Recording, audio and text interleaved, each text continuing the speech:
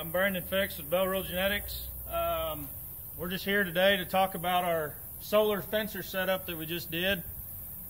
We've been talking about it and done a lot of research trying to figure out the best way to go about it.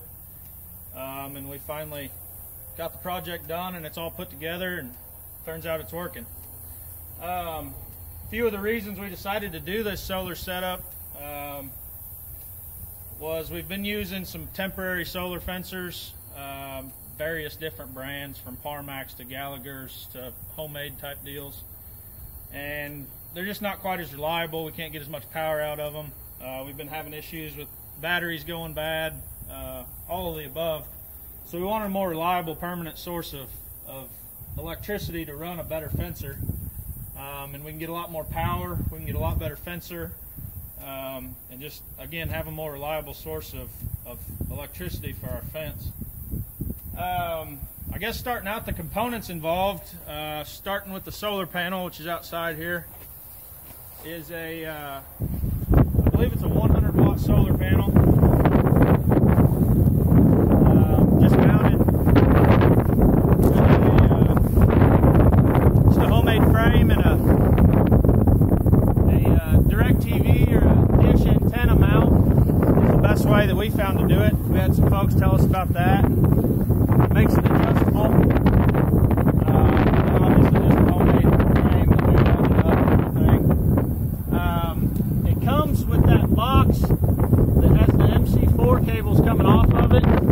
These plugs right here. We had to buy an extra one to reach in here to what is the solar controller. We can step back in here and see it better.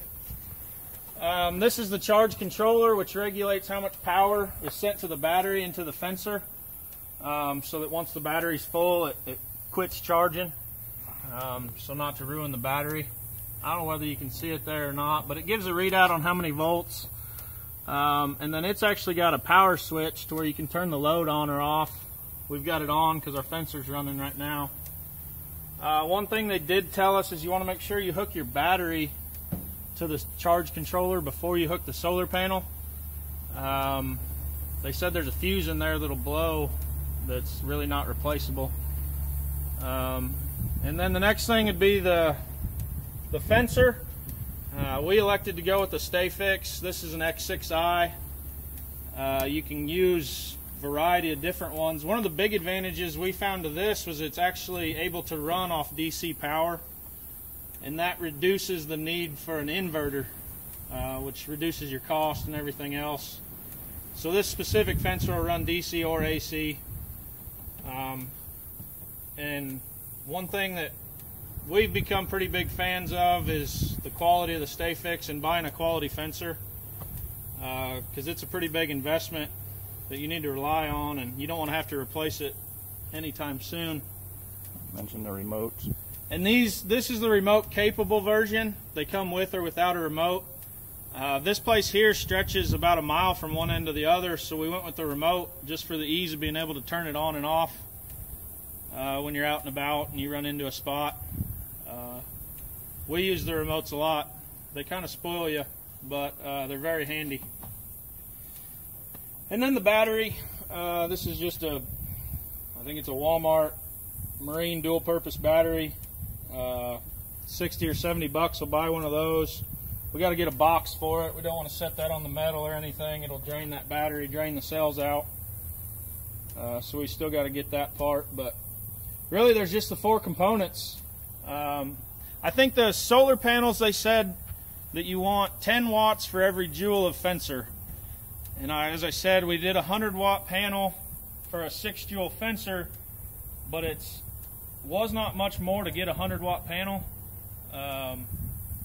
So we went ahead and did that, and then that way, just in case we're not getting enough sunlight, we've got extra power generating throughout the day.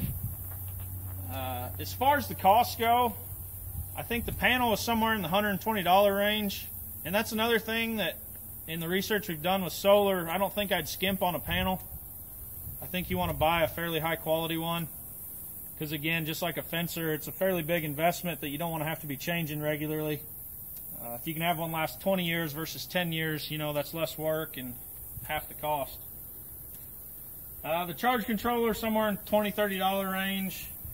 The battery, like I said, 60 or 70 bucks, and the biggest investment's the fencer. I think we paid in the neighborhood of $550 or $600 for these, which I don't know. So you might be able to buy them cheaper somewhere else. That included the remote. And that was the one with the remote. I think you knock about $100 off if you get it without the remote. But yeah, I think that's about all I got on the solar fencer. Again, this is our first time putting one up, and it wasn't too bad. If you've got someone around that knows something about solar, I'd definitely advise talking to them. They've got a lot more knowledge about it. But this is a pretty simple setup, and we were somewhat intimidated, you could say, when we started looking into it, but really it's not that bad. So if you have any questions, feel free to holler at us. You can look us up on Facebook at Bell Rule Genetics, or visit us online at bellrule.com. Give us a call, email, message, whatever. We'd love to hear from you and visit with you about it. Thank you.